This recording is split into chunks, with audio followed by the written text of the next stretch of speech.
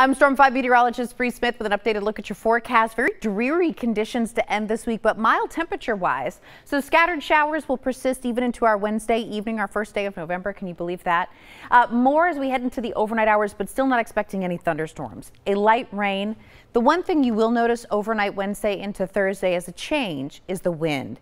It'll pick up in intensity somewhat, so breezy conditions overnight, gusting around 20 miles per hour, and that'll stick around for most of your Thursday, although rain will be harder to come by on Thursday. A little bit of filtered sunshine starting to poke through some of the clouds out there. 59 overnight tonight. That's courtesy of that southerly wind. It'll start to pump in some warmth. Unusual for this time of year, but not out of the question. 75 for your top temperature tomorrow. Again, because of that strong southerly wind that will be in place, and that'll keep us in the 70s into the weekend. A weak cold front slides through Friday into Saturday. That'll give us a chance for some thunderstorms. A stray shower possible Sunday, Monday, with your next best chance for widespread rain next Tuesday.